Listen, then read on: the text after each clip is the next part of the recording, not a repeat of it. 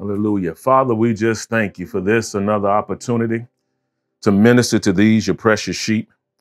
We thank you that revelation knowledge of your word will flow freely from heaven, uninterrupted and unhindered by any satanic or demonic force.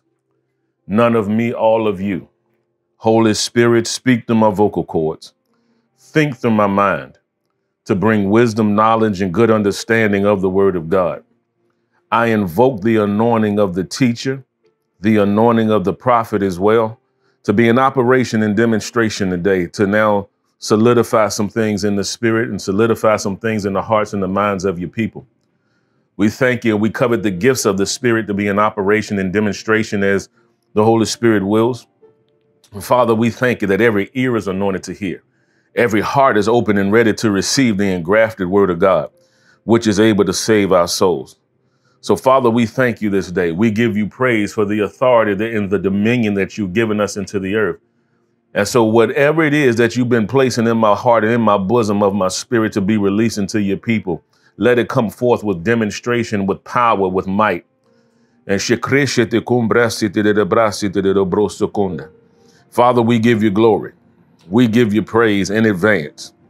In advance right now, we give you praise for the word of God that comes forth, that we are submitted to your word, we receive your word, and we act on your word, and we see the results. You've declared to us that this is a year of the catch-up, a year of divine, a supernatural acceleration. And Father, we put you in remembrance of that word that you spoke expressly to us. And so we thank you. We thank you for this ministry. We thank you for its local and its global impact.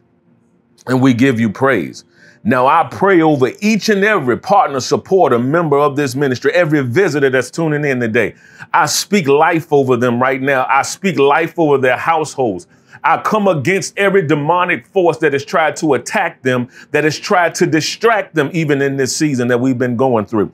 And right now, in the name of Jesus, I declare a great gathering of the armies of the living God, a great gathering of the eagles to sit at the feet of Jesus as we begin to receive your word like never before. And Father, I thank you. You said those that hunger and thirst after righteousness shall be filled. And so we hunger after you today. Fill us today. Fill us. Glory to God. Wreck our ignorance with your word today.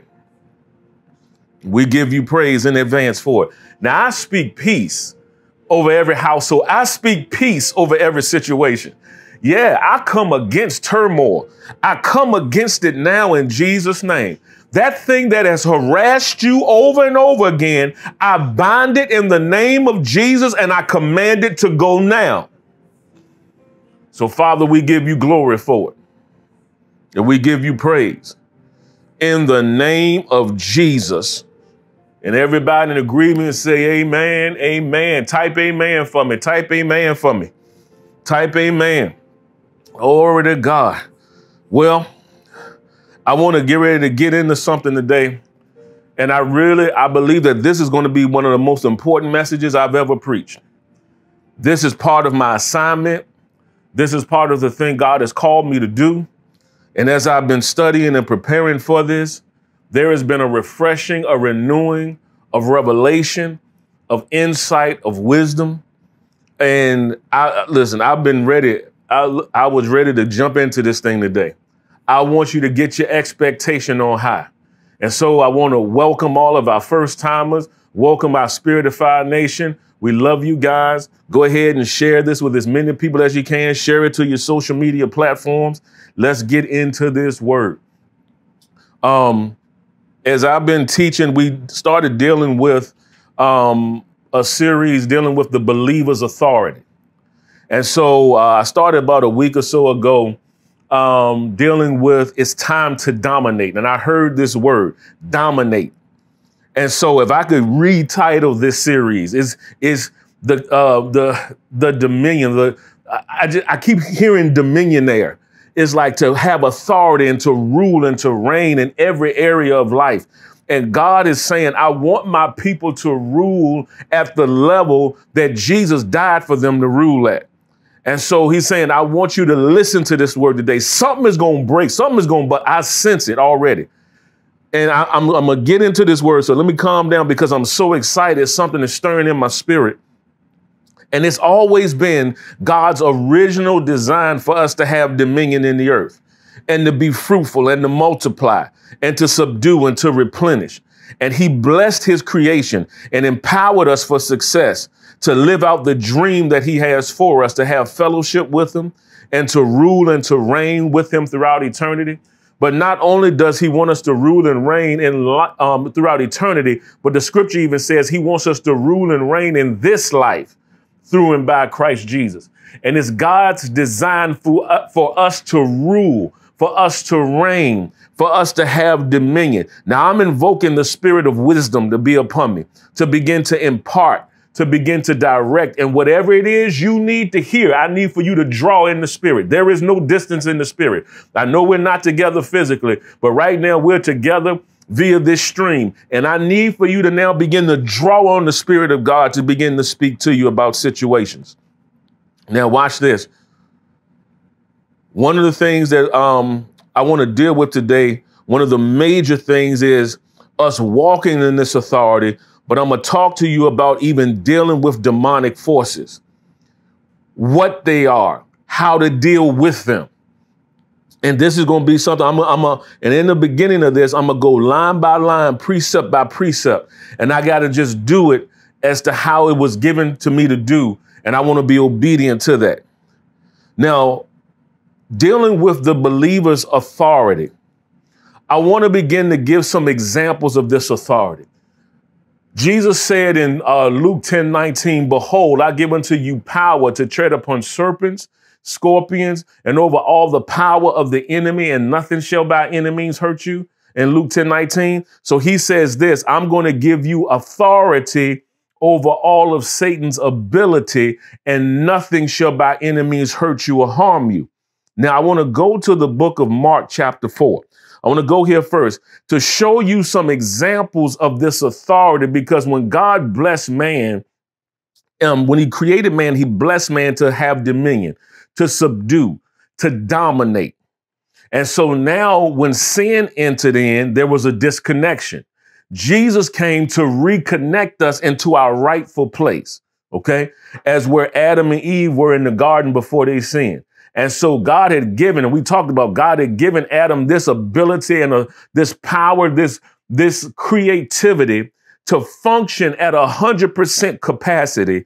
And he began to name the animals, and whatever he named it, whatever he called it, it was. And so we begin to talk about whatever you begin to call your situation is what it's going to be, because you have been given this dominion and this authority. And what Satan has tried to do is use your authority against you to now keep you at a place and to keep you subordinate to him. Whereas we're going to see that you've been raised far above him and far above every principality and power that he's working with. Now, before I want to get ahead of myself, because I got something I really want to sow into you. Now, in the book of Mark chapter 4, verses 35 through 41. Now, I'm going to do a lot of reading in the beginning of this right now, and then I'm going to kind of get into the meat of what I want to talk about. And it says, and the same day, verse 35, that when the even was come, he saith unto them, let us pass over unto the other side. This is Jesus speaking. And when he had sent away the multitude, they took him even as he was in the ship. And there were also with him other little ships. And there arose a great storm of wind, and the waves beat into the ship so that it was now full. And he was in the hinder part of the ship asleep on a pillow. And they awake him and say unto him, Master, carest thou not that we perish? And he arose and rebuked the wind and said to the sea. Now, to rebuke means, part of that definition means to stop, to cease, no more. Okay. And he said to the sea, peace, be still. And the wind ceased, and there was a great calm. So Jesus exercised authority over creation. He exercised authority over the elements. And then he said unto them, why are you so fearful? How is it that you have no faith? How is it that you have no faith? And they feared exceedingly and said one to another, what manner of man is this, that even the wind and the sea obey him. Nobody had seen anything like this. They had not seen someone control the environment with words. They hadn't seen somebody do something and operate at this level of power and authority. But Jesus was demonstrating something to them. Because now in John 14, verse 12, there's a lot that we can unpack in that passage, but I got to pull out what I need to deal with today. He said in John 14 and 12, he says, verily, verily, or truly, truly. So whenever he said verily, verily, he was drawing attention to the statement that he was about to make to show how important it is. I need you to listen to what I'm getting ready to tell you. He says, I say unto you, he that believeth on me, this is Jesus speaking, he that believeth on me, he that believeth on me. Who is that? Whosoever, whoever believes on him. That means you, that means me, that means us. Whoever, he that believeth on me, the works that I do, shall he do also. Watch this. And greater works than these shall he do. Why? Because I go unto my Father. So he says, the person that believes on me, the works that I do shall he do also. And then he said, greater works. Now, what was a work that we just saw him do in Mark 4? He took authority over the elements. He took authority over the wind. He took authority over creation. So he wasn't intimidated by what was out in front of him because, watch this, the authority that was upon him and the words that came out of him begin to control the elements, the matter, the environment, the physical surroundings around him were controlled by him. Now, I need you to understand. I want you to get this image. And he says this. He says, now watch this. Also, Jesus laid hands on the sick. He raised the dead. The maimed were healed. He multiplied resources. 2 fish, 5 loaves. He gave it unto the Father. He blessed it, took it before the Father and blessed what he had in his hands. Come on, glory to God. And he, watch this, he used what he had to bless what he had. And that it multiplied what he had. Somebody, I need to hear that. That God, watch this, you have authority. You've been complaining about the little you have when God says you need to take your authority and bless what you have. As you speak well over what you have, it'll multiply what you have. And you need to, oh, glory to God. What's happening now is God is saying you're about to walk into another level of power, authority, signs, wonders, and miracles. As you take this word, you begin to believe this word, you begin to exercise this word, and you're going to begin to see the dominion, authority, and power that you have. Okay, settle down, Mike. Because I want to sow this into you. And he says this, watch this, greater works shall you do because I go unto my Father.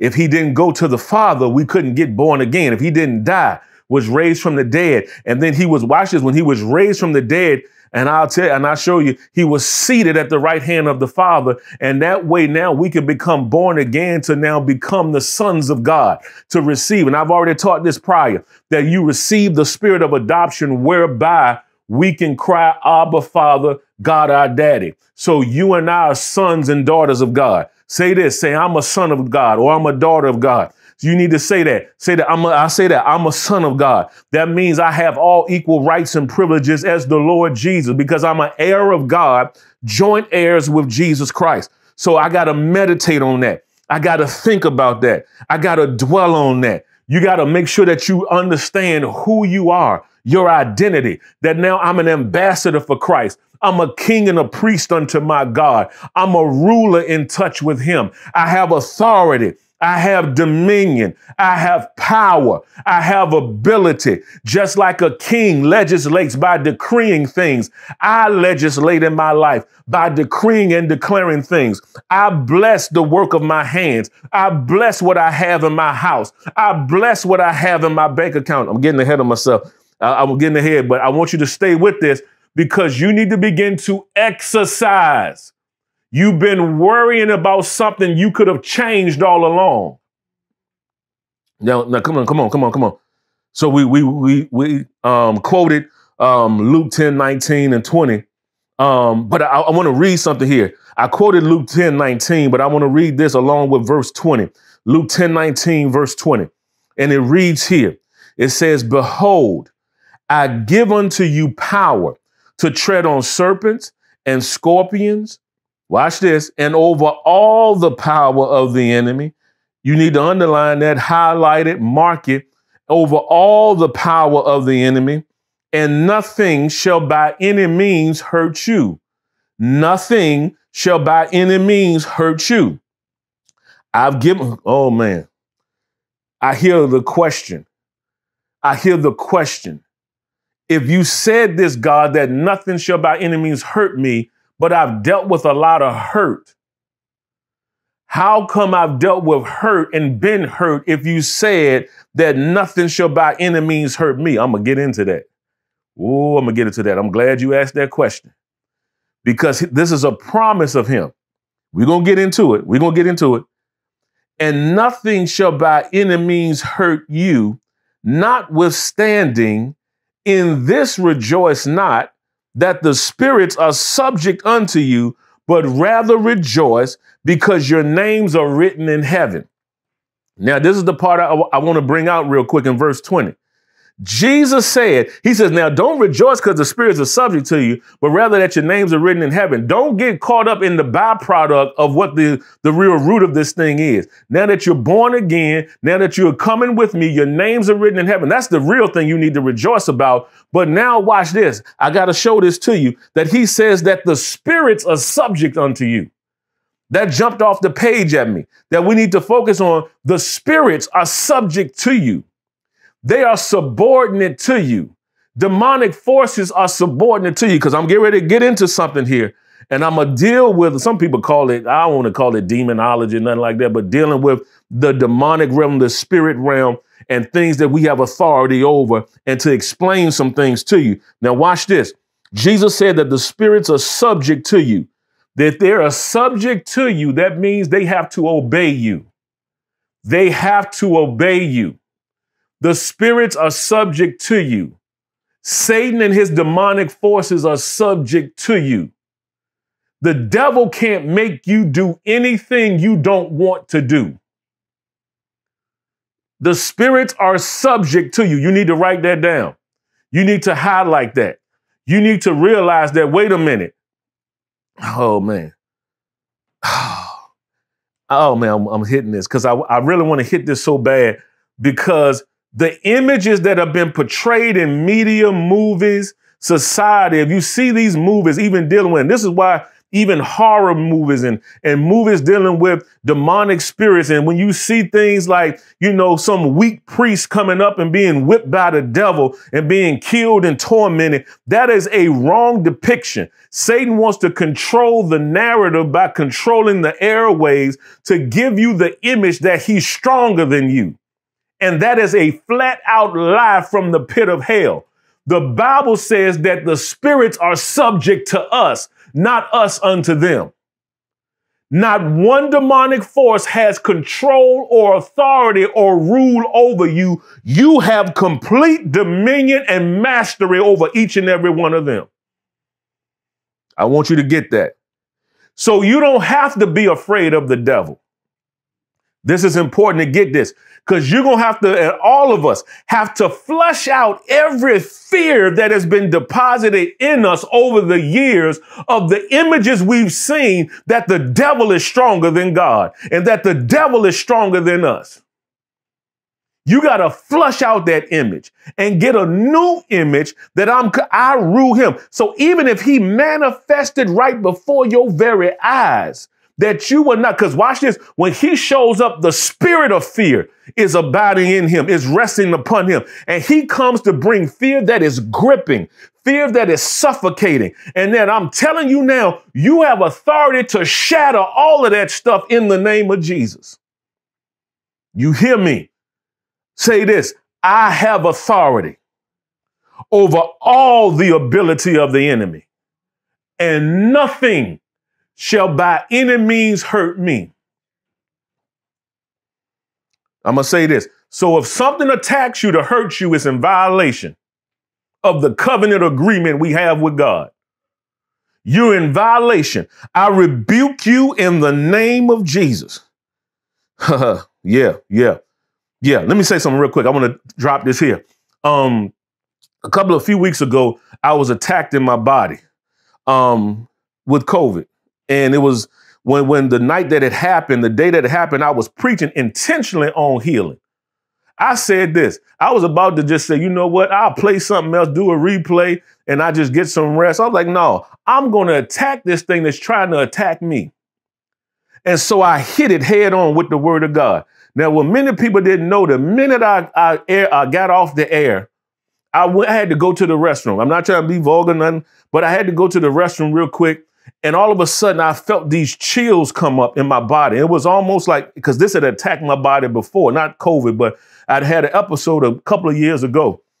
Whereas I'm talking about, it was trying to violently shake. And all of a sudden, because I knew the authority, because I was just filling myself with the word. I had just preached the word.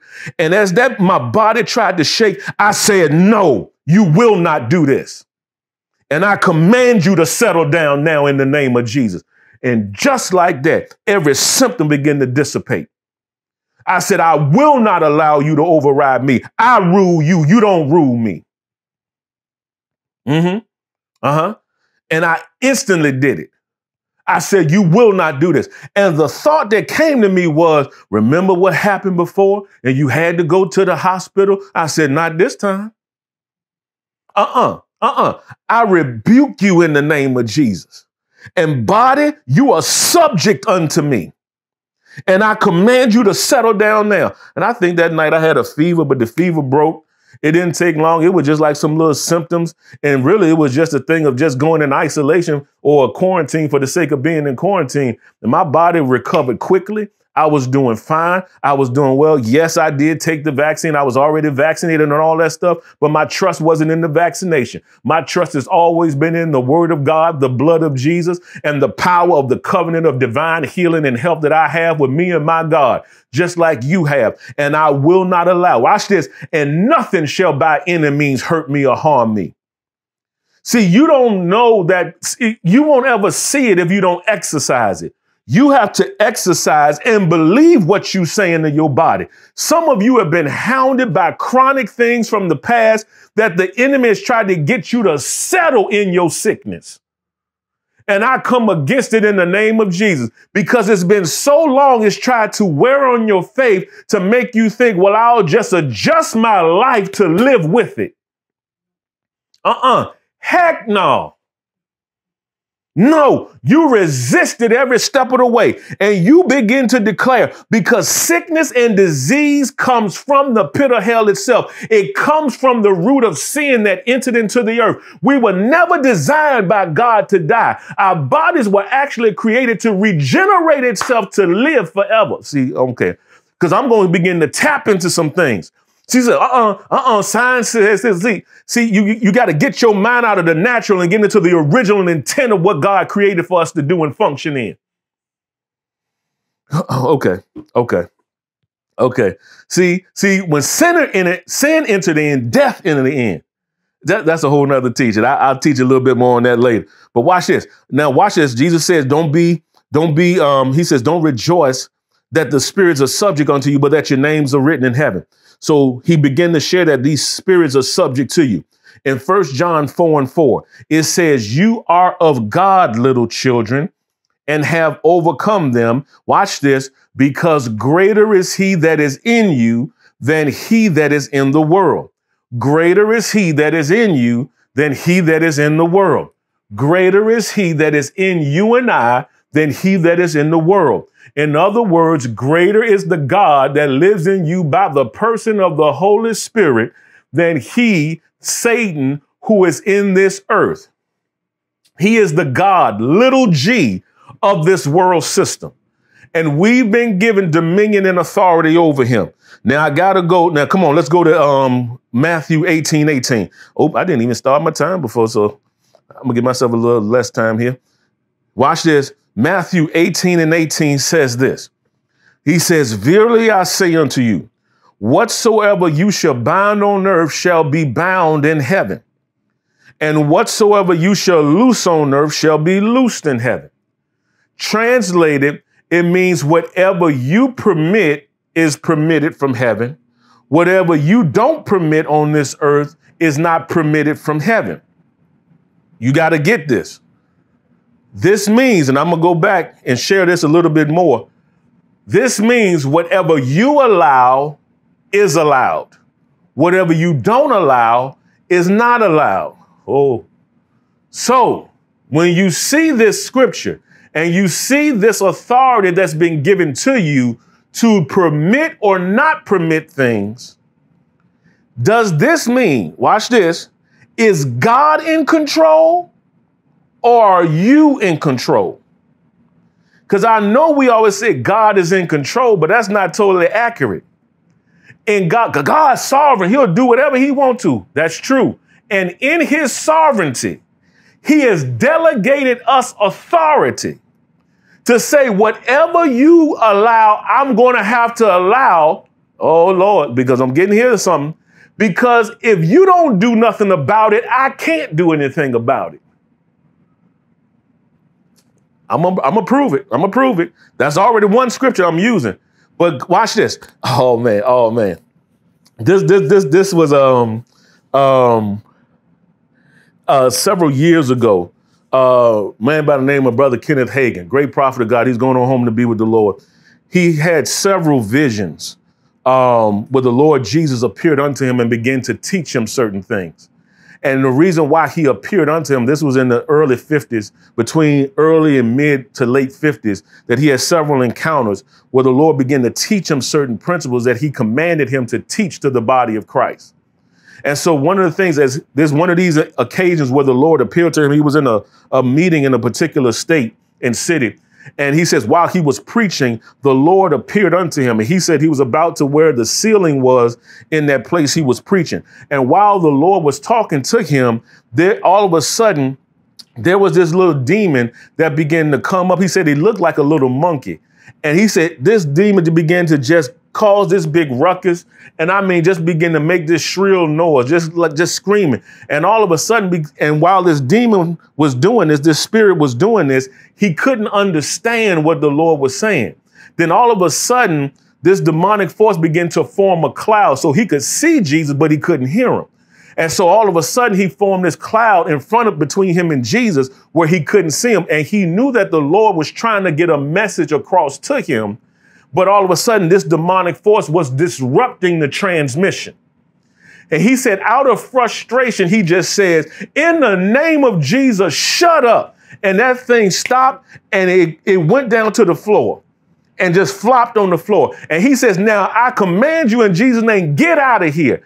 And that thing tucked tail, and he was in a church preaching. And that thing, he said he saw it run out the door, through the aisle and run out the door. All of a sudden, the smoke cleared. He could see Jesus and begin to hear Jesus. And the Lord told him, he said, if you didn't do anything about that, I couldn't. Brother Hagin, he's like, wait a minute. No, I didn't hear you right. You meant to say that you wouldn't do anything, not that you couldn't. He said, Jesus said unto him again. He was like, no. He says, if you didn't do anything about it, I could not do anything about it. Brother Hagin, he kind of cleared his ears like, Lord, I know that I'm not hearing you right. You meant to say that you would not do anything, not couldn't.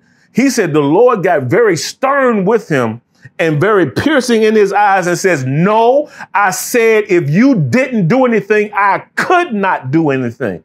He was like, Lord, I know that this is you speaking to me. He says, but your word declares that, listen, by the mouth of 2 or 3 witnesses, let every word be established. He says, I don't care if this you standing here right before me telling me this. You have to show me in your word that this is true. And you know what he said the Lord did? He said the Lord just smiled at him and says, I'll do you one better. I'll give you 4. And so what I'm going to teach you is out of those 4 things that he began to teach. Now, I already shared one with you that he says, I've given unto you power and authority in Luke 10:19 over all the ability of the enemy, and nothing shall by enemies hurt you. But he also went to the Matthew 8:18 and says, whatever you bind on earth is bound in heaven. Whatever you loose on earth is loosed in heaven. But I also want to show you something here. And as I'm going through this, and I'm going to give you another account of something, He says in Ephesians chapter 1, verses 16 through 23, through 16 through 23, this is the Apostle Paul speaking here. And he's showing you this prayer for the church at Ephesus. And he says this. How much time am I working with? Okay. He says, I cease not to give thanks for you, making mention of you in my prayers, that the God of our Lord Jesus Christ, the Father of glory, may give unto you the spirit of wisdom and revelation in the knowledge of him. That's so he wants to give you wisdom and to reveal knowledge to you, the eyes of your understanding being enlightened, that you may know what is the hope of his calling and what the riches of the glory of his inheritance in the saints. Now watch this, verse 19. And what is the exceeding greatness of his power to usward who believe?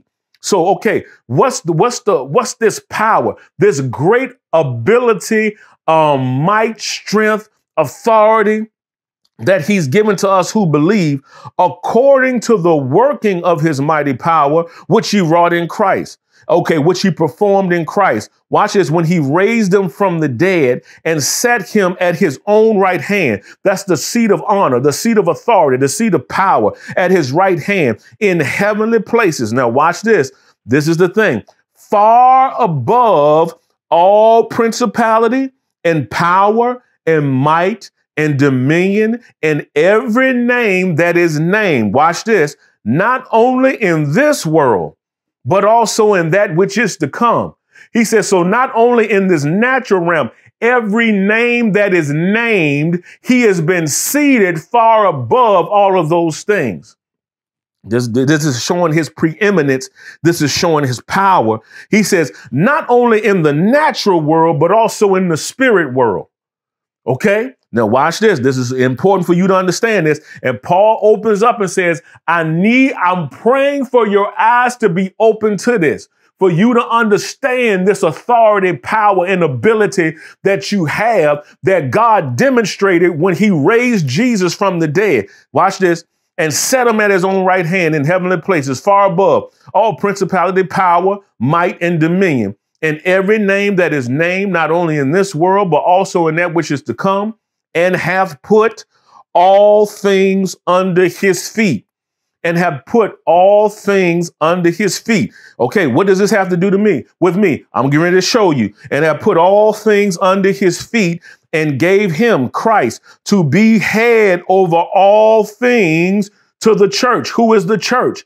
We are. We are the body of Christ. Everybody that's named Jesus as Lord and Savior and confessed him as Lord and Savior and made him Lord and Savior. You are a part of the body of Christ. You are the church, the ecclesia, the called out ones. You are a part of this body. You are a part of this promise. He says this, which is his body, the fullness of him that filleth all in all. Now watch this. Individually, we don't have the fullness, but collectively, we have the fullness. That's why Satan tries to bring division to now divide our power so that we're not as effective as we need to be in the earth, because he's trying to shut down the ability and the authority that we have because he's afraid of you and I. Now watch this. Ephesians chapter 2, verses 1 through 6. And he says this. He says this, Ephesians 2, 1 and 6. That's a continuation that Paul is continuing here. And he says, and you hath he quickened. You and I hath he quickened or made alive, who were dead in trespasses and sins. This is the born again process. You come out of death into life. You now were spiritually dead. Now you're spiritually alive. Wherein in times past, we walked according to the course of this world, according to the prince of the power of the air. This is speaking of Satan, the prince of the power of the air, the spirit that now worketh in the children of disobedience. These are those really that he's talking about that are not born again, people who walk in darkness. I gotta tell you this because I gotta get ready to explain something to you. He says, among whom also we all had our conversation in times past. So we used to walk just like they walked, in the lust of our flesh, fulfilling the desires of the flesh and of the mind, whereby whereby nature, and we were by nature the children of wrath, even as others.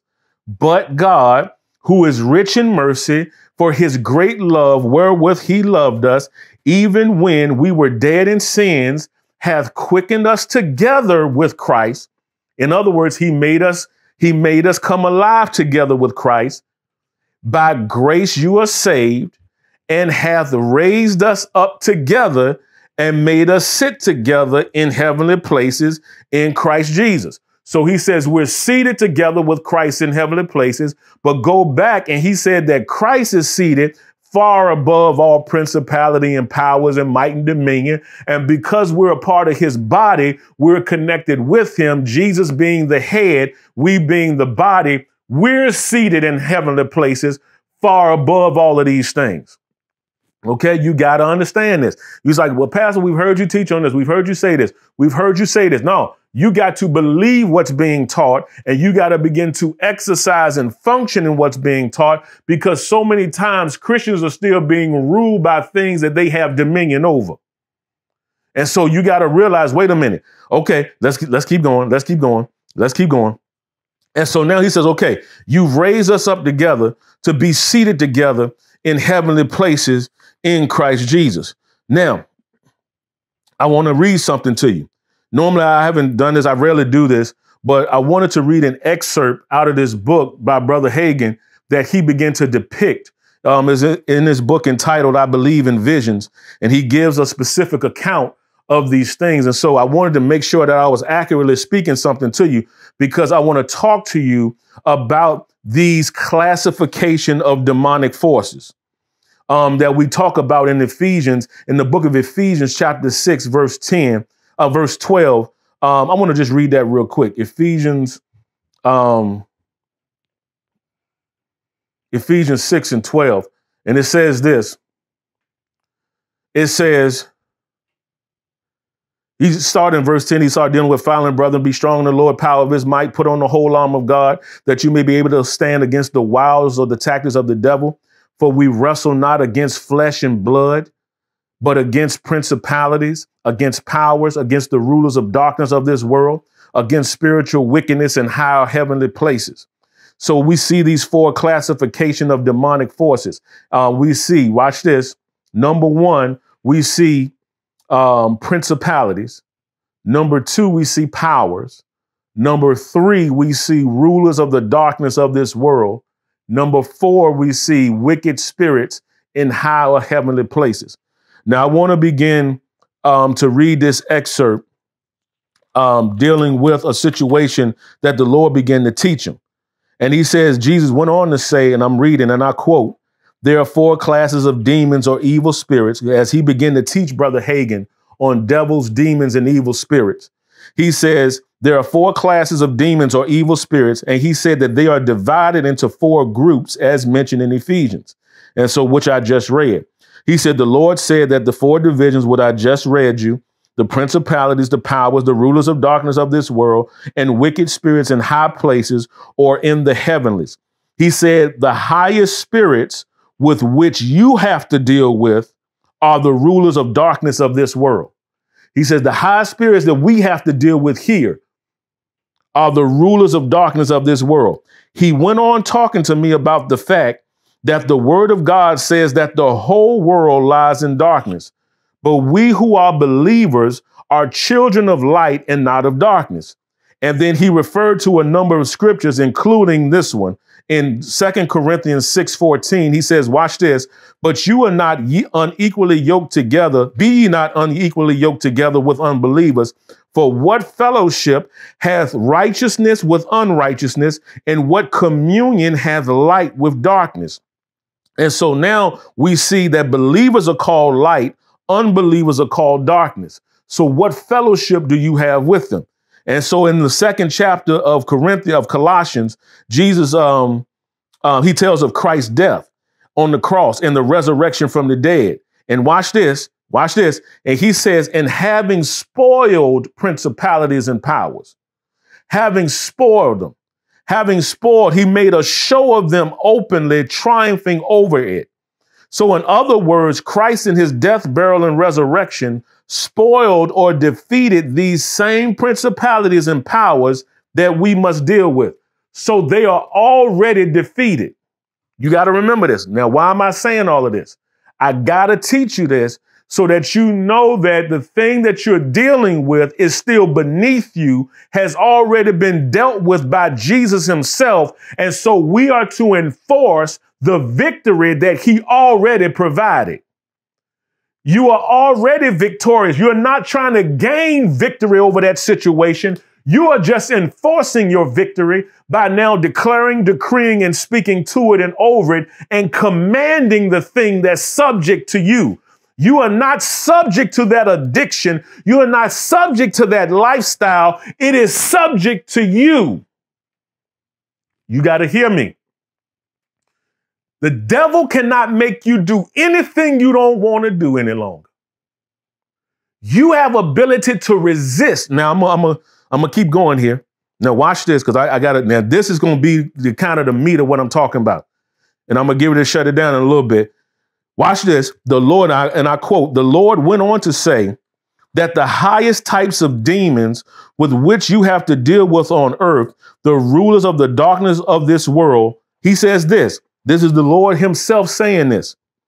Rule all unsaved people, all who are in darkness. They rule over them and dominate them. That is why people do and say things that they don't intend to do. That's why some good people say, I would never do anything like that. And before years pass, they have done something even worse. This is because they are dominated by the rulers of the darkness of this world. They are in the kingdom of darkness. And whether you want to admit it or not, even your close friends and relatives or whoever it may be, if they are unsaved, are dominated by these spirits who are rulers of the darkness of this world. Now, see, what Satan would try to do, before I keep going on, Satan would try to make you think, okay, this person is good, so they're okay. This person, okay, it's like good without God still ain't good. People try to be good people, but they're still ruled by these demonic forces. Why? Because they have not submitted to the covenant. They have not submitted to the lordship of Jesus. They have not gotten born again. So they are still subject to these demonic forces. Now, Jesus went on to say, it is always one of these rulers of the darkness of this world that possesses a person. They rule not only those who are within the darkness of this world, but they also tell the powers what to do. See, there's rank and order in the demonic realm. Because even Jesus says, will Beelzebub like cast out Satan, cast himself out? He's like, no. He talks about the rule and rank. He talks about this rule and rank. Watch this. He says, they tell the powers what to do. Then the powers rule over the principalities and tell them what to do. He said the lowest type of demons have very little to do. They do very little thinking of their own and are told what to do. Watch this. Now, hear it. Now, I need you to hear this, because this is going to help you to deal with people who are struggling in areas, and that it'll help you to identify when Satan is trying to gain entrance and access into your life and what you need to do about it. He says, now I will show you. This is what the Lord began to continue to tell him in this vision. I think he met with him. He talked to him for about an hour and a half. And he started teaching him these things, these principles. And he says, now I will show you how these evil spirits get hold of people when they are allowed to. The Lord said unto me, he said that the Lord said this unto me. And he says, suddenly in the vision, I saw a woman. Now, I've mentioned this before, but I'm going to get more detail with it now. He says, I saw a woman. I immediately recognized her as being the former wife of a minister. I had been introduced to her and her husband on one occasion. Other than that, I didn't know either of them and had no communication with either of them in any way. He says, I only knew that they had since been, that this woman left her husband. She was in ministry with her husband. She left her husband. This woman, and this is what the Lord began to teach Brother Hagin. He told him about this woman. He says, this woman was a child of mine. The Lord said, she was in ministry with her husband. She was filled with the Spirit, and the gifts of the Spirit were operating in her life. One day, an evil spirit came to her and whispered in her ear, You are a beautiful woman. You could have had fame, popularity, and wealth, but you have been cheated in life by following the Christian walk. Does that sound familiar?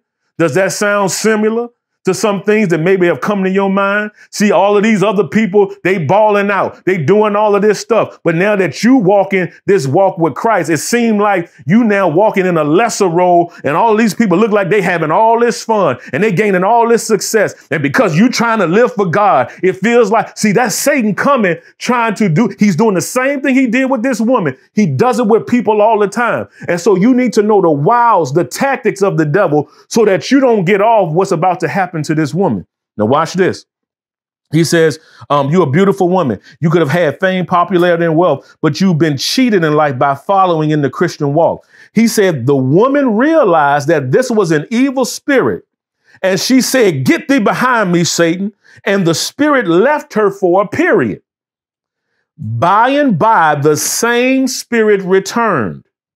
He sat on her shoulder and whispered in her ear, you are a beautiful woman, but you have been robbed by taking this lowly walk of Christianity and living a separated life. Again, she recognized this as Satan and said, Satan, I resist you in the name of Jesus. And he left her for a while. And all I began to think about as I read this was in Luke 4, when Jesus was in the wilderness and after he went through 3 types of temptations, that all of a sudden the Bible says that Satan left him for a season.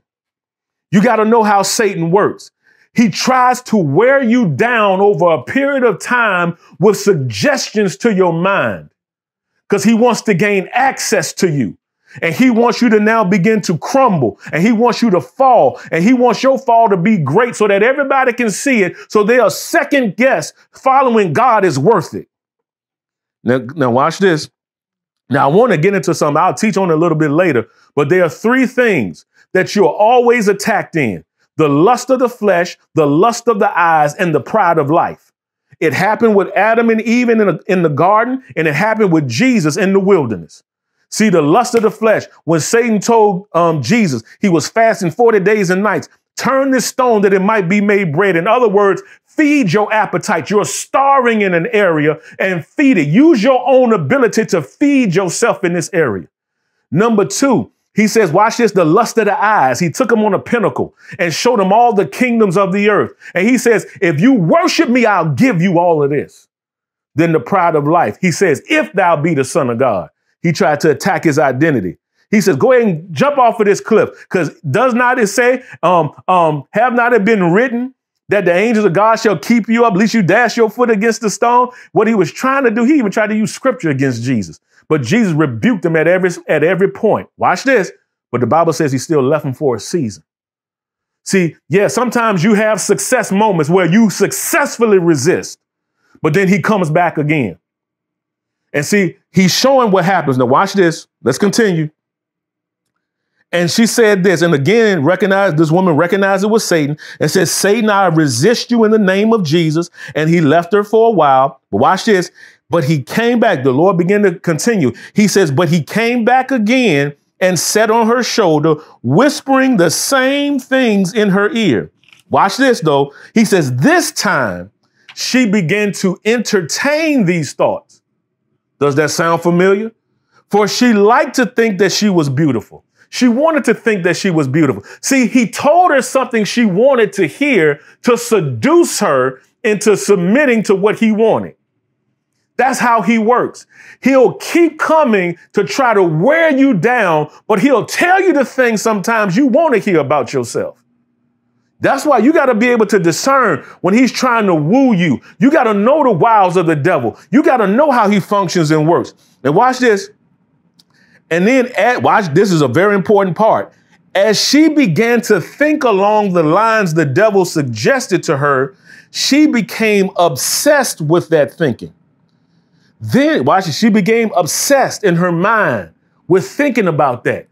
That means she was rolling it over. She kept it there. Instead of rejecting it again, this time she started entertaining it, thinking about it.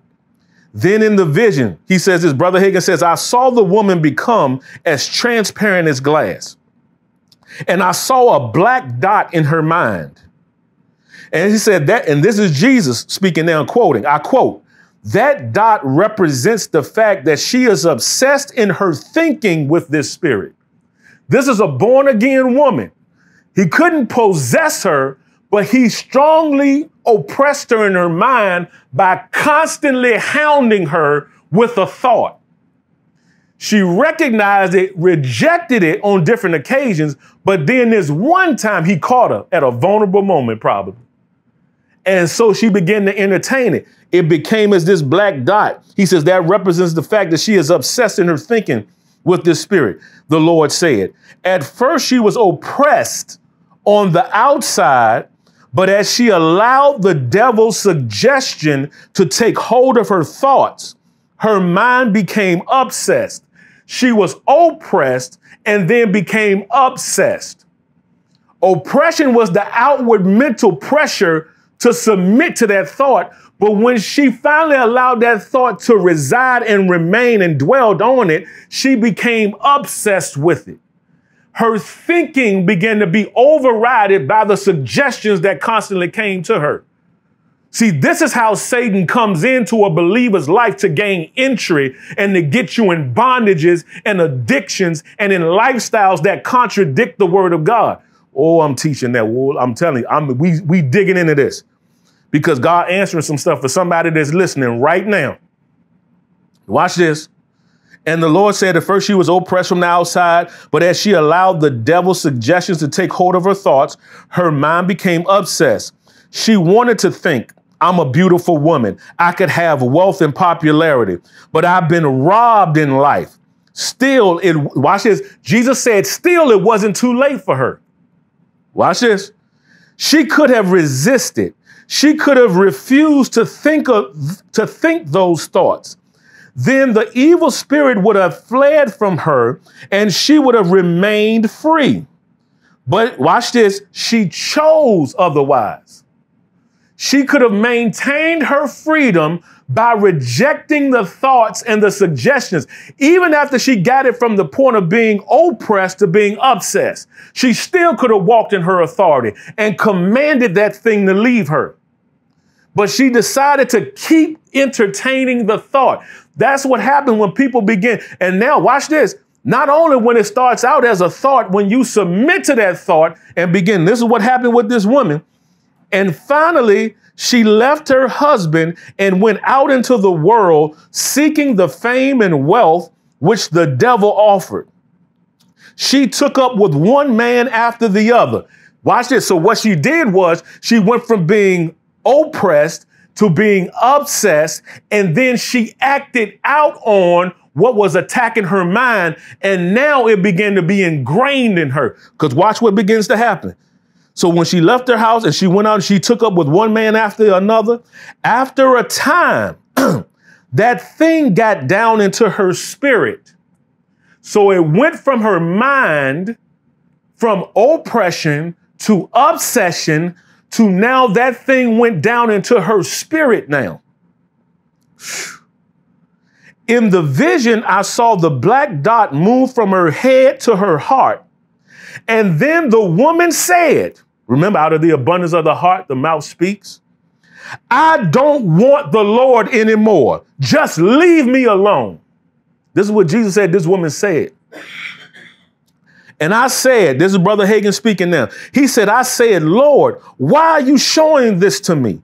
Do you want me to pray for this woman? Do you want me to cast the devil out of her? The Lord said, no, I don't want you to pray and cast the devil out of her. The Lord answered, because you couldn't do it anyway. He said, she wants that spirit. And as long as she wants it, she can have it. He says, then Brother Hagin said, then why did you show this to me, Lord? He says, I have shown this to you for two reasons. First, so you can see how an evil spirit will get a hold of a person, even a child of God, if they will let that spirit. He said, second, I want you to deal with that spirit who was operating through that woman and harassing and intimidating the ministry of her former husband. So this woman was talking about her former husband, dogging him out, trying to discredit him before people. Now, this has happened. See, we call them haters. See, people that's trying to destroy your character, that's trying to destroy your name, that's trying to destroy your life. Jesus is getting ready to show how to deal with that, because it was the spirits moving through her that was causing this to happen towards her husband and his ministry. Now watch this. He says, how do I do that? I asked. The minister was in the same state that I was in, but the woman was in another state. The Lord told him, there is no distance in the realm of the spirit. The Lord said, watch this, simply speak to that spirit and command him in my name, saying, you foul spirit that is operating in the life of this woman, he called her name, that is harassing and embarrassing the ministry of the servant of the Lord, and he called the husband's name, I command you to cease in your operations, and I stop, and watch this, I command you to cease in your operations and to stop in your maneuvers this moment. And he said this, Brother Hagin went on to say this, in the spirit I said those words, and immediately that spirit ceased to operate through her to intimidate the minister. From that day forward, the minister never again was troubled by her or that spirit. Then Brother Hagin asked the Lord, what will happen to her? I asked. He said this. This is important, y'all. She will spend eternity in the regions of the damned, where there is weeping and gnashing of teeth, he answered. And in the vision, I saw her go down into the pit, and I heard her awful screams. This woman was your child, Lord. She was filled with your spirit and had part in the ministry, yet you said not to pray for her. I can't understand this, Brother Hagin went on to say. The Lord reminded me of the following scripture. This is out of 1 John 5:16. If any man see his brother sin a sin that is not unto death, he shall ask and he shall give him life for them that sin not unto death. There is a sin unto death. I do not say that he shall pray for it. I said, but Lord, this Brother Hagin continuing, I have always believed that the sin referred to in this scripture is physical death and that the person is saved although he has sinned. But the scripture doesn't say physical death, the Lord pointed out. He said, the Lord said, but that scripture doesn't say physical death. He says, you are adding something to it. If you will read the entire 5th chapter of 1 John, you will see that it is talking about life and death, spiritual life and spiritual death. And this is a spiritual death. And this is spiritual death. This refers to a believer who could sin a sin unto death. And therefore I say that you shall not pray for it. I told you not to pray for this woman because she sinned a sin unto death. Now I got to finish this because this is going to be very important for you to understand. He said, this really disrupts my theology, Lord. Would you explain some more? And I asked. So he said he asked. And so he said, sometimes we need our theology disrupted, which we do a lot of times because it's not in line with the word. He said, Jesus reminded me, and I've taught this out of Hebrews chapter 6, verses 4-6. For it is impossible for those who were once enlightened and have tasted of the heavenly gift and were made partakers of the Holy Ghost and have tasted the good word of God and the powers of the world to come. If they shall fall away, to renew them again unto repentance, seeing they crucify to themselves the Son of God afresh and put him to an open shame. Okay. He said this. This is Brother Hagin talking. I'm getting ready to end here and I'm going to pick up. He says, yes, I know that scripture, but my denomination said that those who were once enlightened does not refer to Christians. It means lost persons who get under conviction. He said, the Lord said, remember, I told you this woman was my child. She was filled with the Holy Spirit. She had part in the ministry. You will notice that the scripture says it's impossible for those who were once enlightened and have tasted of the heavenly gift. He says, I am the heavenly gift. A man under conviction is enlightened, but he has not tasted of me. Then the Bible, he begins to talk to him about this. He says, this woman, she qualified for this unpardonable sin. this thing because she made, watch this, there were certain classifications that many people say, okay, if they think that they committed the unpardonable sin, no, you didn't. Just the fact that you were convicted already told you that you didn't do it. Because watch this, it shows in Hebrews, there's some qualifications for this. This is a woman who tasted of the heavenly gift. She was made a partaker of the Holy Ghost. She was filled with the word. She wasn't an immature believer. She was a mature believer. She walked in the gifts of the Spirit. She knew God. She knew the Lord. She was not a novice in the word of God. And so watch this, over a period of time, though, she entertained thoughts. Watch this. She rejected the thoughts. She was oppressed. She resisted the thoughts. Then she became obsessed when she entertained the thoughts and began to meditate on it. It eventually got down into her heart where she began to act out and live this lifestyle out. But for somebody that's out there that's been struggling, God told me to tell you that you can come out of that lifestyle and begin to now walk, because there are many people who are convicted and you're ready for change. And he says this woman committed this because she qualified with all of these things. Most people don't even qualify for that. What happens is they're in the position of being either being oppressed or obsessed with what's going on. And so then, though, they begin to walk out lifestyles. This even considers even with people who are living homosexual and lesbian lifestyles. They have thoughts that have come to their minds. They submitted, they entertain the thought patterns and begin to live out the lifestyle. Now, I'm talking about people who are born again. People who are not born again, remember, the Lord said that they are ruled by these spirits. And the way to come out is to get born again. That's why you got to get born again. Somebody may say, I was born this way. This is why you need to get born again and get a brand new spirit. But what about somebody that has been born again and is living a lifestyle that they don't want to live and has been controlled by thoughts? It doesn't just have to be that. It can be any behavior or lifestyle that contradicts the word of God. He says, now you need to understand you have authority over these things now. And you can begin to go back and take my word and begin to now meditate on my word, exercise the authority that's been given unto you. Because the moment you got born again, you came out of darkness into the marvelous light. And now you have now been elevated to be seated together with Christ in heavenly places, far above the thing that you were submitted and subject unto. Now is subject to you. You can now take that and say, in the name of Jesus, because even in James 4:7, God says, submit yourselves therefore to God, resist the devil, and he will flee from you. Whenever you resist the devil in the name of Jesus, he has to flee. He leaves you.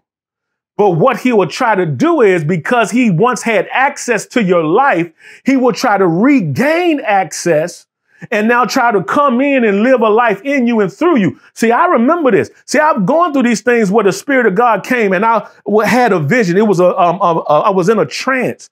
And all of a sudden, the Spirit of God showed me and took me back to my childhood and said, that spirit that you had struggled with, he says, that's how it entered into your life when somebody molested you at an early age. And now that spirit of homosexuality, now because there was a taste developed for the same flesh. And so he says, from this moment forward, you are forever free. He told me to go talk to one of the ministers at the church. And because God had dealt with me, he says this, confess your faults one to another and pray for one another that you may be healed. It's something about bringing that thing out when you expose the enemy. And he told me this, he says, Mike, he says, Satan is going to come back for a counterattack. He says, because even when the evil spirit is cast out of a man, it goes into dry places seeking rest and finding none. Then it says, I'm going to come back to the house from which I came. And if he finds it empty, swept, and garnished, he will find 7 spirits more wicked than himself. And the last state of that man is worse than the first. Satan is saying, in other words, you kicked me out the first time. But if you allow me to gain re-entry, I'm going to try to bring reinforcements to solidify your bondage so that it's harder for you to come out of it again. But in the name of Jesus, I come to you under the authority of the Lord Jesus Christ as an authorized dealer of the word and the power of God. I command freedom into your life. I command that spirit to stop harassing you now. And I command it to come off you and out of you in Jesus' name. You have authority. that you resist. I rebuke that thing. So anytime an illicit thought comes up into your mind, because see, that's all Satan does. And what he tries to do is tries to convince you that the thought that attacks you is your identity. That's who you are. That's a lie from the pit of hell. That is not who you are. So stop believing him. He has tried to wear you down in your thinking to make you think, because I had a thought of a same-sex attraction, that means that's who I am. No, God has already told you what his will is, and he will begin to change your desires as you begin to now flush out. I can tell you, I'm all man, baby. You hear me? I love my wife, love my children, thriving in life. I'm telling you that God can deliver you. He can set you free, and whom the Son has set free is free indeed. And Satan would try to come to you and say, see, if you really free, how come these thoughts keep coming to you? If you really free, how can these feelings keep trying to rise up in you? It's trying to gain access so it can dominate you. But in Jesus' name, I declare that greater is he that's in you than he that's in the world. And the greater one will begin to rise up. And that authority in you will begin to rise up. And you will say, get the heck out of here, Satan. You go back to the pit of hell from whence you came. I don't care what it is. Listen, I don't care if you've been chemically bound, dependent on chemical substances, alcohol, drugs, whatever. See, alcohol, that's why I call it spirits. Some of you've been dealing with alcoholism. God has set some of you free from alcoholism. God has set some of you free from doing drugs, from cocaine, whatever it is. I'm telling you. And watch this.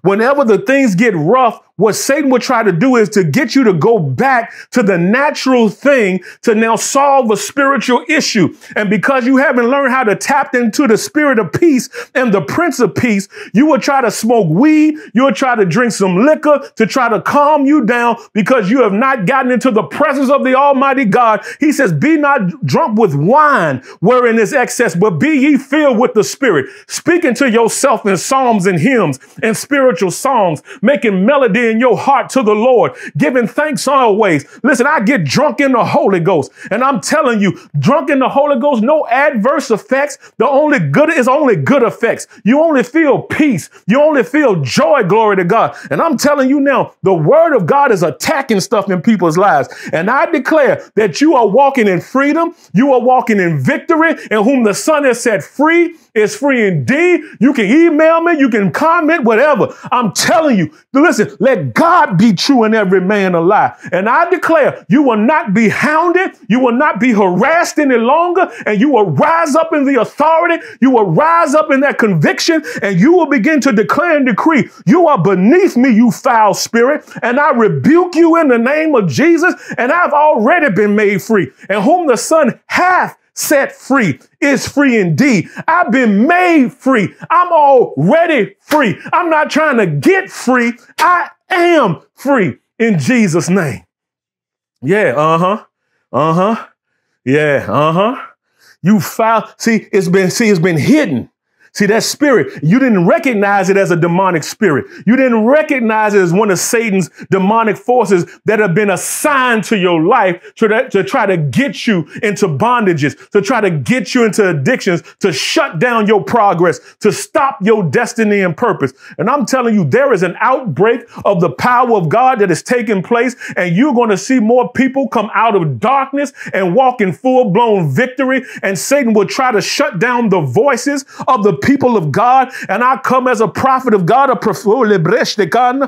come as a voice crying in the wilderness, and I declare and decree divine healing. I declare freedom in your life in Jesus' name. And I declare that all is well with you. And I shut down every attack against you. I shut down every demonic assignment against you. And I plead the bloodline around you. I plead the blood of Jesus over your house. I plead the blood of Jesus over your children. I plead the blood of Jesus over your money. And I speak it over my children, and I speak it over my house, because Satan tried to come to my mind and say, listen, your children, listen, it was like, who was it? Eli, who knew that their children were doing wrong, but he didn't do nothing about it. It was Job. Job was afraid that his children were walking in darkness. And so the thing that he feared came upon him. And I've been there when Satan tried to bring fear, that same spirit would try to enter into their lives. And see, my children didn't even know this. I've been speaking over them for years, that foul spirit will not gain access to their life. God, if you got to open up their eyes in the spirit, you open it up. Now, angels, I dispatch you and I command you to go in Jesus' name. And I call that thing out in the name of Jesus. And I declare and decree that you are free, that you are whole, and you got to teach the word of God to resist the devil and he'll flee from you. Listen, no, I'm going to preach this doggone. I'm going to preach it boldly. I don't care if that thought comes to you to try to get you to submit to some wicked and perverted desire. You have to reject it. You have to resist it, because Satan wants to get you in bondage by thinking about it, by meditating on it, by fantasizing about it. And so it develops an appetite. And so what God is saying, whatever you feed grows. So if you want it to die, stop feeding it. Stop looking at stuff that feeds that crap. That's why it's in the airwaves. It's in the media. Satan is he is setting the platform for the Antichrist to show up. I'm telling you now, we are in this new dispensation and age, but I'm telling you, the Lord is coming back soon. And now I'm telling you, there is going to be great freedom and deliverance. Some of you have been fasting and praying for wholeness in your families. And I declare this is your day of salvation. This is your day of freedom. I declare that all is well and Satan will not harm you in any way, shape, fashion, or form. And don't you keep going back to your past. Don't you keep living in your past.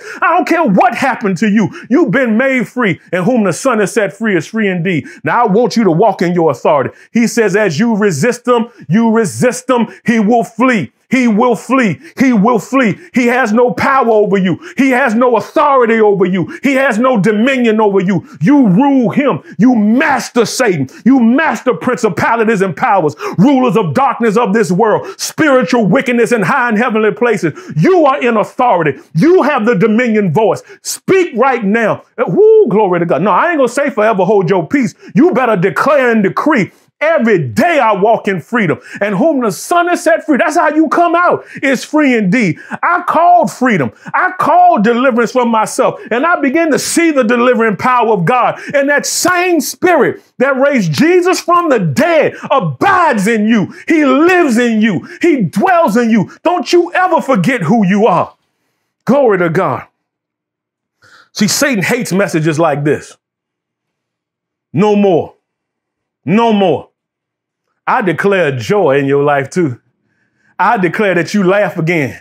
Yeah, it's time to allow the joy, the glory. I hear that. I hear that. I hear that. I hear that. The joy of the Lord is your strength. You hear me? The joy of the Lord is your strength. You are not walking miserable. You're not walking sad. Go on and receive. You're not walking miserable. You ain't walking sad. You ain't walking defeated. The joy is your strength. Don't you watch this? The Bible says you will not receive the spirit of bondage again unto fear. Come on, Holy Ghost. You will not receive the spirit of bondage again unto fear. In other words, you're not going to be afraid of going back into that thing any longer. God is bringing you out. I don't care how long it's been, Satan. No, because it starts saying, see, they've been on there too long. They're going to log off. I'm preaching this thing because now God told me to preach this thing, to sow this word into your life so that you can walk in freedom and victory, and that you can teach others what God is depositing in you today. It's time for you to duplicate freedom in Jesus' name. In the name of Jesus, in the name of Jesus, I declare freedom in the name of Jesus, in the name that's above every name. That's the name of cancer. That's the name of diabetes. That's the name of homosexuality. That's the name of perversion. Whatever name, whatever it's called, Jesus already above it. Whatever it is, you already raised above it. Whatever it is, you already have dominion over it in Jesus' name. And the church say amen. And it is so, says the Spirit of the living God.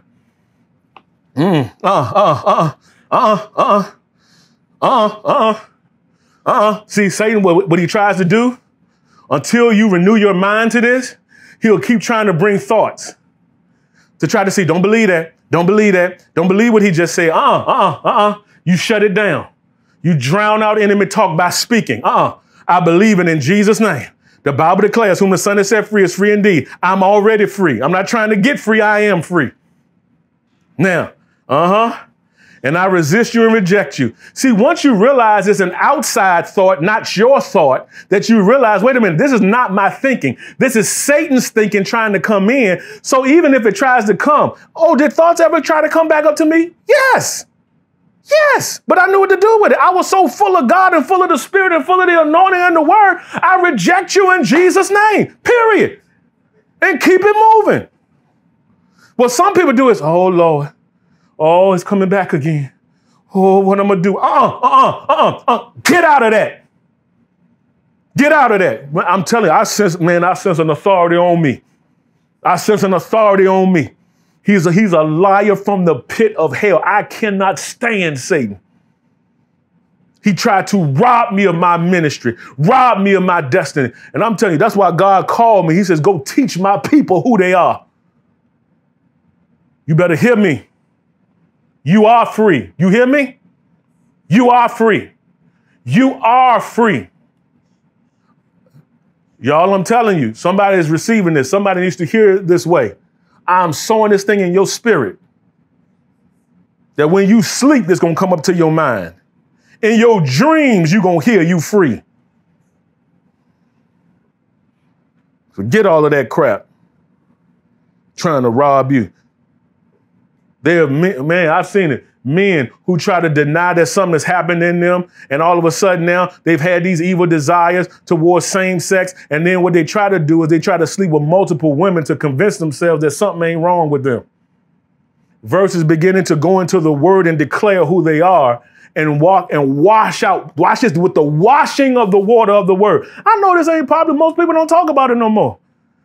It's like we got to start dealing with this, because what Satan tries to do is it has been a plot by the enemy. He has tried to quiet the voice of the word of God, the Spirit of God. Now, I'm not just going to say the church. He's trying to quiet God's voice in the earth. Even where sin is concerned. Where sin abounds, grace does much more abound. You have been delivered. You have been set free. Now you're going to live out your righteousness. Live out your freedom. Whom the Son has set free is free indeed. Amen. I think I'm about to shut myself down. I'm telling you. I know Lord, it's 12 o'clock. I'm not going to apologize. I knew I had to preach this message until I was finished. So I declare in Jesus' name, I declare freedom. I declare wholeness. I declare nothing missing, broken, or lacking. This word has been sealed. Glory to God. I declare it. It is sealed in your spirit. It is sealed in your mind. Hallelujah. Yeah. And cut off access points that have been feeding those thoughts to you that moves you to, whether it's, your triggers. You're going to have to cut off certain access points. You're going to have to cut off some people who get you into that direction. God will give you new friends. Father, we thank you. Now, in the name of Jesus, man, it's strong. This strong. This strong what's happening today. This is strong what's happening today. The word giveth light. So, Father, we thank you. We give you praise. We give you glory. Now, we declare and decree that all is well. Now, every person under the sound of my voice, there may be somebody out there today that you never made Jesus the Lord of your life, but you want to today. I want you to come out of darkness into the light. I want you to simply make this confession of your faith after me. Say, Lord Jesus, I believe that you're the Christ, the Son of the living God. I believe that you died for me. I believe that you were raised from the dead for me. Come inside my heart now, Lord Jesus. I make you the Lord of my life. Glory to God. I have eternal life. I'm born again. Say, Satan, I no longer belong to you. Jesus is my Lord, and I'll serve only him all the days of my life. Thank you, Heavenly Father, for giving me your Son. I'm saved now. In Jesus' name, amen. Now, I want you to say this. Now, you're born again, you know it, but now you need power in your life. See, the greatest experience after or subsequent to salvation is the baptism with the Holy Spirit, with the evidence of speaking with other tongues. When I've received the Holy Spirit to come into my life, man, I got such power. I was 16 years old. I remember that day like it was yesterday. I recommitted my life to the Lord, got filled with the Holy Ghost, and I'm telling you, out of my belly, the Bible says, came rivers of living water. And I began to pray in an unknown tongue and language. It's a heavenly language that now you can pray between you and God about situations that's going on, that you build yourself up. And I'm telling you now, I want you to receive the Holy Spirit now. I want you to say, Holy Spirit, come inside me now. Fill me to overflowing, and grant me the ability to speak with other tongues as you give me the utterance. In Jesus' name. Amen. Now, come on, let's begin to pray. Listen, you might be there. Listen, not out of your head, but out of your heart. Begin to open up your mouth, add voice, begin to speak. The Holy Spirit is going to help you right now, right now. Right now. Don't say hallelujah, glory to God, or thank you, Jesus. No, that's all good. But no, I don't want you to say anything in English. I want you to begin to open up your mouth. You're trusting him to fill your mouth. What is this? This is your heavenly language where you can build yourself up, charge your spirit. You come alive. You're being strengthened spiritually. He also will quicken or make alive your physical body. You will feel better. And I'm telling you, come on, keep praying. Glory to God. Amen. Amen. I'm telling you, pray every day like this. Build yourself up every day. Get understanding of this. Listen, we're here to help. This goes into my third point and third invitation. There may be somebody out there, you don't have a church home. You are not connected anywhere. Get connected here. I'm telling you, we welcome you here at Spirit of Fire Fellowship to teach you the word of God, to develop you in the word of God, to get you to that place in your life that you need to be. I declare that your best is yet to come. If that's you, connect with us today. You can send an email to us at connect@spiritoffire.us. Connect@spiritoffire.us. They may be putting it in the comment section so that you'll have it. I'm telling you, you can DM us, go onto our social media platforms, put it in the comments. We'll have somebody, and somebody from our Connect team will get with you so that you'll know how to obtain and maintain what you came to receive and what it means to connect and the privileges and the benefits. If you want more information about the ministry, we will be more than happy to give that to you. We love you and appreciate you guys so much. Pastor Raquel and I, we're so proud of you. We love you. We're praying for you constantly. And we thank God for the best is still yet to come. Listen, y'all, I hope y'all got something out of this today. I hope that you were blessed by this word.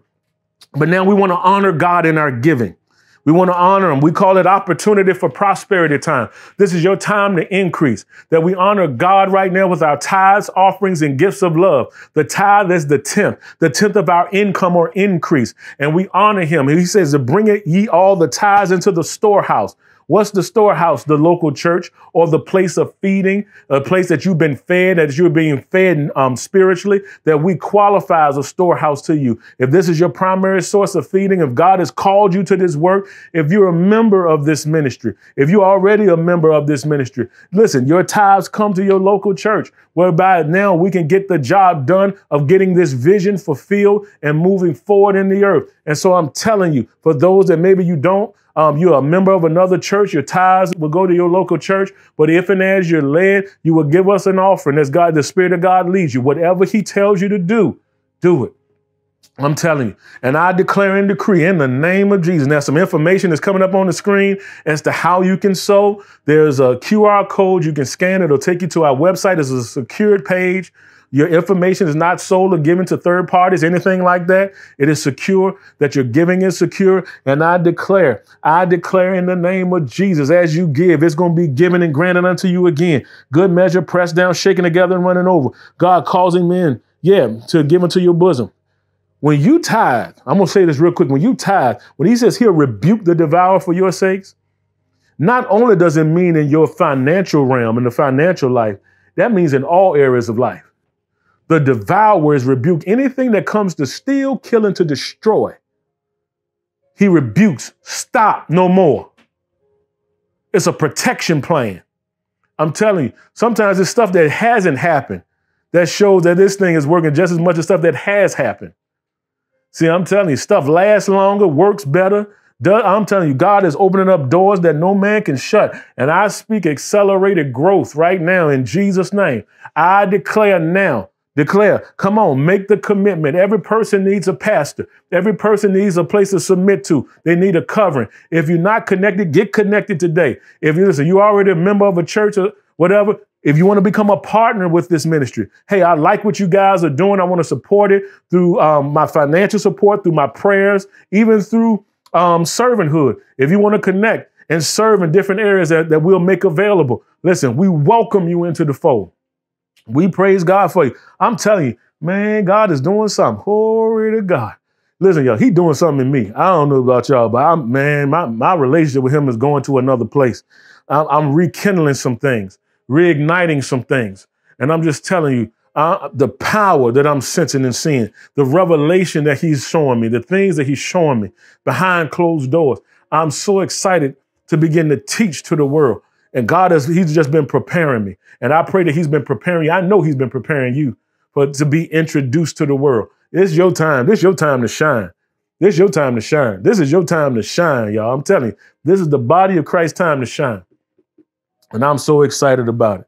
So, Father, we bless you and we thank you that we're out of debt. Every need is met. We have plenty more to put in store. And so we declare and decree that all is well with us in Jesus' name. Hallelujah. Well, y'all, I'm out of time, but certainly not out of message. But I definitely want to speak life over you, and I want to speak a final benediction and blessing over you. And I want you to receive it right now. How do I receive it? I want you to just have the attitude and the position that I'm going to accept and believe what's being spoken over my life. You can trust me. I'm not going to speak anything crazy or evil or anything over you. I'm going to just bless you. I'm going to speak well over you, that you will increase and prosper. So I declare that God's divine favor shine upon you. I thank God that policies, rules, regulations, laws, hearts, minds, and decisions are being changed and reversed on your behalf. I declare an increase of assets, especially in real estate, and an expansion of territory. I declare right now that even ungodly authorities are granting petitions unto you now. I thank you for raises that will be given, new jobs and positions, new businesses being established, new streams of income. I declare divine healing upon you right now. Every disease, germ, virus, bad bacteria, and infirmity that tries to infiltrate or touch your body dies instantly. I declare a reversal of some diagnosis that the doctors have given. I declare you coming off every medication that you've been taking now for years now. I declare right now cataracts are removed, that your eyes are not dim, neither your natural forces abated. Blessed are your eyes for they see and your ears for they hear. I declare that every organ performs a perfect work in your body in Jesus' name, and that you are healed in Jesus' name. You are healed of everything. You are healed of substance abuse. For those that have done things to their bodies over the years, I command a restoring of livers. I command a restoring of kidneys right now. I command a restoring of anything that's been damaged, lost, or destroyed, that it'll be replaced with brand new in Jesus' name. Glory to God. Amen and amen. God bless you all. Love you guys. See you next time. Peace.